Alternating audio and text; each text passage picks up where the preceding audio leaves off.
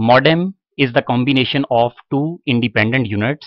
The first one is called modulator and the second one is called demodulator. और अगर इन two units को combine कर दिया जाए तो हमारे पास मॉडेम बन जाता है। यानी मॉडेम एज अ मॉड्यूलेटर भी फंक्शनैलिटी देता है और एज अ डीमॉड्यूलेटर भी फंक्शनैलिटी देता है। और आपको पता है स्टूडेंट्स, ये इस तरह की डिवाइस होती है जिससे हम अपने कंप्यूटर को कनेक्ट करते हैं और हम इंटरनेट की उन सब फैसिलिटीज को यूज कर सकते हैं जो इंटरनेट पे अवेलेबल होती हैं। तो आप ये देखिए कि मॉड्यूलेटर का काम मॉड्यूलेशन परफॉर्म करना होता है। और मॉड्यूलेशन क्या होती है? Modulator means that it converts the digital signals into analogue signals and send it over telephone lines. This process is known as modulation. Students, आपको पता है कि हर वो डाटा जो हमारे कंप्यूटर में पड़ा होता है वो 101 यानी बाइनरी फॉर्म में होता है। और जब इस टाइप ऑफ द डाटा को किसी दूसरे एंड पे भेजना रिक्वायर्ड होता है तो हम अपने इस डाटा को कंप्यूटर से बाहर निकाल देते हैं। तो जब ये डिजिटल डाटा बाहर आता है तो इसे कन्वर्ट करना रिक्वायर्ड होता है एक ऐसी फॉर्म में जिसे हमारा ट्रांसमिशन मीडियम कैरी कर सकता है। तो मॉडेम हमारे पास वो डिवाइस है जो कंप्यूटर में पड़े हुए डिजिटल सिग्नल्स को कन्वर्ट करता है एनालॉग सिग्नल्स की फॉर्म में। और एनालॉग सिग्नल्स की फॉर्म में इसलिए कन्वर्ट करता है क्योंकि मॉडेम के साथ हम टेलीफोन लाइन को यूज करते हैं और टेलीफोन लाइंस हमारे पास एनालॉग होती हैं और देन हमारा डाटा एनालॉग की फॉर्म में from one place to another travel करता है। तो मॉडेम का काम अपने किसी भी डिजिटल डाटा को एनालॉग में कन्वर्ट कर देना होता है और सेंड कर देना होता है। इस प्रोसेस को हम मॉड्यूलेशन प्रोसेस का नाम देते हैं। और इसी तरह अगर हम डीमॉड्यूलेटर की फंक्शनैलिटी देखें, it means receiving modem converts the analog signals back into digital form and this process is known as demodulation।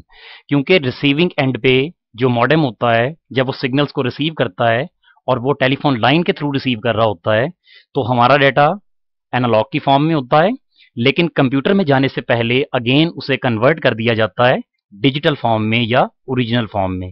तो ये जो एनालॉग का वापस कन्वर्ट होना है डिजिटल सिग्नल्स में, इस प्रोसेस को हम डीमॉड्यूलेशन का नाम देते हैं और ये फंक्शनैलिटी भी हमारा मॉडेम ही परफॉर्म कर सकता है। तो इससे हमें पता चला कि हमारा मॉडेम एक इस तरह की डिवाइस है जिसका काम एनालॉग को डिजिटल में कन्वर्ट करना और देन डिजिटल को एनालॉग में कन्वर्ट करना होता है। It helps us to transmit the data from one computer to another using standard telephone line. Students, याद रखिए कि जब कभी मॉडेम को यूज किया जा रहा होता है इसके लिए टेलीफोन लाइन लाजमी रिक्वायर्ड होती है। विदाउट टेलीफोन लाइन हमारा कोई भी मॉडेम अपनी फंक्शनैलिटी नहीं देगा और हमारा कंप्यूटर इंटरनेट से कनेक्ट नहीं होगा। अब हम ये देखते हैं कि मॉडेम की एक करैक्टरिस्टिक होती है ट्रांसमिशन रेट। इसकी डेफिनेशन हमारे पास क्या है? It includes how many bits पर second a modem can transmit और रिसीव। क्योंकि मैंने अभी आपको मॉड्यूलेशन और डीमॉड्यूलेशन प्रोसेस में बताया कि हमारा मॉडेम नंबर ऑफ बिट्स को या डाटा को सेंड भी करता है और रिसीव भी करता है। तो पर यूनिट टाइम में कितनी बिट्स को सेंड या रिसीव किया जा रहा होता है, इस कैपेबिलिटी को हम कहते हैं ट्रांसमिशन रेट। और डिफरेंट टाइप्स ऑफ मॉडेम का ट्रांसमिशन रेट भी डिफरेंट होता है। लेकिन अगर हम किसी भी मॉडेम की स्पीड की डेफिनेशन देखें तो इसका मतलब होता है the speed of modem is determined by the modulation and demodulation standard. यानी हम ये देख सकते हैं कि हमारा कोई भी मॉडेम किस स्पीड से एनालॉग को डिजिटल और डिजिटल को एनालॉग में कन्वर्ट करता है। तो इस कॉन्सेप्ट को हम मॉडेम की स्पीड कहते हैं। और स्टूडेंट्स, याद रखिए कि ट्रांसमिशन रेट और स्पीड ये टू डिफरेंट कैपेबिलिटीज हैं और हम इसे मिक्स नहीं करते हैं। यानी ट्रांसमिशन रेट में हमने बिट्स का ट्रांसफर होना देखा, जबकि स्पीड में हमने ये देखा कि किस स्पीड से हमारे एनालॉग को डिजिटल और डिजिटल को एनालॉग में कन्वर्ट किया जाता है। और ये जो स्पीड होती है it is always measured in BPS. यानी हम ये देखते हैं कि कितनी बिट्स को जो है वो एनालॉग को डिजिटल या डिजिटल को एनालॉग में कन्वर्ट करने के लिए यूज किया गया। और then different modems have different speeds. Like हमारे पास इस तरह के मॉडेम्स भी अवेलेबल थे इन स्टार्ट जो 2400 बिट्स पर सेकेंड जिनकी स्पीड थी।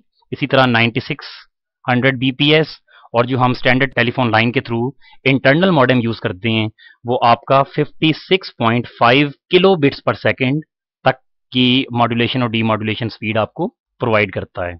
उसके बाद एक और कॉन्सेप्ट आता है हमारे पास सेल्फ टेस्टिंग का। स्टूडेंट्स ये देखिए, अ modem can test the digital connection with the computer and analogue connection with the remote modem. यानी जब एक कंप्यूटर का किसी दूसरे कंप्यूटर से कनेक्शन होता है जो कि डिजिटल फॉर्म में होता है, तो हमारा मॉडेम इसको भी टेस्ट कर सकता है, या अगर एक मॉडेम किसी दूसरे रिमोट मॉडेम से कनेक्ट हो रहा होता है जो कि एक एनालॉग कनेक्शन होता है, तो ये इसे भी टेस्ट कर सकता है। तो इसका मतलब ये हुआ कि मॉडेम एक इस तरह की डिवाइस है जिसमें सेल्फ टेस्टिंग की कैपेबिलिटी मौजूद होती है, जिसमें ये चेक करता है कि ये मॉडेम अगर किसी कंप्यूटर से कनेक्ट हो रहा है तो उसका डिजिटल कनेक्शन कैसा है, यानी डिजिटल कनेक्शन को भी सपोर्ट करता है, और जब ये मॉडेम किसी दूसरे मॉडेम से कनेक्ट होता है जो कि एनालॉग होता है, तो भी ये इस कनेक्शन को टेस्ट कर सकता है। इसी तरह देखिए एक और कैपेबिलिटी होती है वॉइस ओवर डेटा, जिसका मीनिंग ये है it has the facility of voice conversation while data is being transmitted. Students आजकल जो हम घरों में डीएसएल यूज करते हैं, इसमें हमें एक मॉडेम के साथ एक कनेक्टर दिया जाता है जिसमें 2 पोर्ट्स होती हैं, और इसमें एक पोर्ट तो आपके मॉडेम और टेलीफोन के लिए होती है, और दूसरा आपको सेपरेट कर रहा होता है जब आप टेलीफोन पे किसी से बात कर सकती हैं। जिसका मीनिंग ये है कि एट द सेम टाइम जब आपकी टेलीफोन पे बातचीत चल रही होती है, आप किसी से कन्वर्सेशन कर रहे होते हैं, तो एट द सेम टाइम हम इंटरनेट की फैसिलिटीज को भी यूज कर सकते हैं। और ये वो फैसिलिटी है जो आज से अगर हम 5 to 6 ईयर्स बैक जाएं तो ये फैसिलिटी हमारे पास अवेलेबल नहीं थी। यानी आपका एट द सेम टाइम या तो इंटरनेट यूज हो सकता था मॉडेम पे, तो या आप टेलीफोन पे बातचीत कर सकते थे। लेकिन अब हमारे पास ये कैपेबिलिटी भी अवेलेबल है कि हम अपने इंटरनेट की फैसिलिटी के साथ साथ अगर टेलीफोन को यूज भी करना चाहें तो हमारा यूज भी होता रहेगा इंटरनेट का, और हम अपनी कम्युनिकेशन भी जो है वो कर सकते हैं विद टेलीफोन। तो ये भी हमारे पास मॉडेम की कैपेबिलिटी होती है कि ये डाटा के साथ साथ वॉइस सिग्नल्स को भी from one place to another manage कर सकता है। नेक्स्ट कैपेबिलिटी आती है इसकी एरर कंट्रोल की। It uses different methods to control the errors for transmitting data. क्योंकि मैंने आपको बताया कि मॉडेम ना सिर्फ मॉड्यूलेशन और डीमॉड्यूलेशन का प्रोसेस करता है, बल्कि ये डाटा को सेंड भी करता है। तो सेंड करने में जो एरर्स होते हैं इन्हें कंट्रोल करने की भी कैपेबिलिटी हमारे मॉडेम में अवेलेबल होती है। देन ये देखिए डिफरेंट टाइप्स ऑफ मॉडेम्स। इसमें हमारे पास मेजर 3 कैटेगरीज आती हैं। The first one is external modem, the second one is internal modem, and the last one is wireless modem. Basically हमारे पास ये 3 टाइप्स हैं जिन्हें हम यूज करते हैं, और इन्हें डिफरेंट पोर्ट्स के थ्रू जो है कंप्यूटर्स के साथ कनेक्ट किया जाता है। तो स्टार्ट करते हैं सबसे पहले एक्सटर्नल मॉडेम से। External modem is attached to the computer system with the help of COM1 and COM2 ports. Students ये हमारे पास कम्युनिकेशन पोर्ट्स होती हैं COM1 एंड COM2, और ये वो पोर्ट्स होती हैं जिसके थ्रू हम एक एक्सटर्नल मॉडेम को अपने कंप्यूटर के साथ कनेक्ट कर सकते हैं। It is connected to the telephone wall Jack by another cable. इसके साथ एक और केबल यूज होती है जिसमें वॉल जैक जो है वो यूज होता है, जिसे आप स्टैंडर्ड टेलीफोन लाइन के साथ कनेक्ट कर देती हैं। और आप ये देखिए इस एक्सटर्नल मॉडेम में हमारे पास ये डिफरेंट पोर्ट्स जो हैं वो अवेलेबल हैं। ये वो पोर्ट्स होती हैं जहां पे हम अपने किसी भी कंप्यूटर से निकलने वाली पोर्ट को कनेक्ट करते हैं, और उसके बाद ये हमारे पास वो पोर्ट होती है जहां पे टेलीफोन की लाइन को कनेक्ट किया जाता है। इस तरह हमारा ये मॉडेम किसी भी टाइप ऑफ द डाटा को ट्रांसफर कर सकता है। उसके बाद देखिए an external power is supplied to it. External modem को ऑन होने के लिए हमें 240 वोल्ट्स जो हैं वो अप्लाई करने पड़ते हैं। इसका सेपरेट स्विच होता है, यानी हम इसे सेपरेटली ऑन करते हैं, देन इसकी कैपेबिलिटी हमें मिलती है। तो एक्सटर्नल मॉडेम के लिए हमें पावर सप्लाई सेपरेटली रिक्वायर्ड होती है। It is very easy to setup, क्योंकि ये हमारे with in the body of computer available नहीं होता है कि हमें इसे इंस्टॉल करने के लिए कोई सीपीयू का यूनिट जो है वो ओपन नहीं करना पड़ता है, केसिंग को ओपन नहीं करना पड़ता है, किसी स्लॉट में फिक्स नहीं करना पड़ता है। इसलिए कंपैरेटिवली एक्सटर्नल मॉडेम की इंस्टॉलेशन आसान होती है। उसके बाद देखिए इंटरनल मॉडेम आ जाता है। नाम से पता चलता है हमें ये इस तरह का मॉडेम होता है जो कि एक सर्किट बोर्ड है, और आप इसे इनसाइड द कंप्यूटर अटैच करते हैं विद एक्सपेंशन स्लॉट। और इसकी फिगर जो है वो आप देखिए ये कुछ इस तरह का होता है, और इसमें भी हमारे पास पोर्ट्स अवेलेबल होती हैं जिसमें आप टेलीफोन की लाइन जो है वो इसमें इंसर्ट करते हैं और देन अपने कंप्यूटर को इससे कनेक्ट कर सकते हैं। It can not be moved easily from one PC two another. ये पोर्टेबल नहीं होता है, जैसा कि हमने एक्सटर्नल के बारे में देखा कि आप ड्यूरिंग वर्किंग मॉडेम को from one place to another shift कर सकते हैं, लेकिन ये केस इंटरनल मॉडेम के लिए पॉसिबल नहीं है। इसका सेटअप, इसकी इंस्टॉलेशन जो है वो डिफिकल्ट होती है, क्योंकि इसमें आपको केसिंग जो है वो ओपन करनी पड़ती है, मदरबोर्ड को जो है वो वैल्यूएट करना पड़ता है, स्लॉट में फिक्स करना पड़ता है, और जाहिर है कि जब आप ये काम कर रहे होंगे तो आपका सिस्टम ऑन नहीं होगा। और इसकी जो पावर सप्लाई होती है ये हमारे मदरबोर्ड से ही गेट करता है।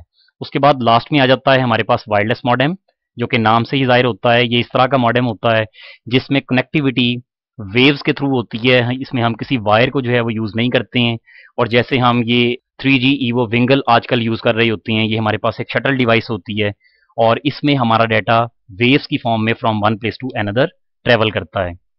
It is also called radio frequency modem. इसे रेडियो फ्रीक्वेंसी मॉडेम इसलिए कहते हैं क्योंकि रेडियो वेव्स यूज होती हैं जो कि किसी मीडियम को इजीली पास करती हैं और किसी ऑब्स्टेकल को इजीली पास करती हैं, और हमारी कनेक्टिविटी जो है वो इंश्योर होती है और डाटा इजीली ट्रांसफर होता है। These are design to work with the cellular technology and wireless local area network. Students, wireless local area network में हमारे पास वायरलेस लैंस अवेलेबल होते हैं। ये भी हमारे वायरलेस मॉडेम की ही एक फॉर्म होते हैं, क्योंकि इससे भी आप विदाउट केबल एक कंप्यूटर को किसी दूसरे कंप्यूटर से कनेक्ट कर सकते हैं। तो ये हमारे पास थर्ड कैटेगरी है वायरलेस मॉडेम्स, और ये कैपेबिलिटी अभी इतनी ज़्यादा जो है वो एफिशिएंट नहीं है, क्योंकि जब हमारा डाटा वायरलेस की फॉर्म में जाता है तो कंपैरेटिवली स्पीड थोड़ी सी कम हो जाती है, और एफर्ट्स आर बीइंग मेड कि इन इसमें ज़्यादा से ज़्यादा कैपेबिलिटी जो है वो इन्वॉल्व की जाए और इसे एफिशिएंट बनाया जाए। तो ये हमारे पास मॉडेम की वो थर्ड कैटेगरी है जिसे हम यूज़ करते हैं। इस तरह ये लेक्चर यहाँ पे एंड होता है। If we talk about the review of today's lecture, तो आज हमने मॉडेम को डिस्कस किया। मॉडेम को हम मॉड्यूलेटर और डी मॉड्यूलेटर कहते हैं, और ये दोनों फंक्शनैलिटीज़ ये सिंगल डिवाइस ही परफॉर्म करती है।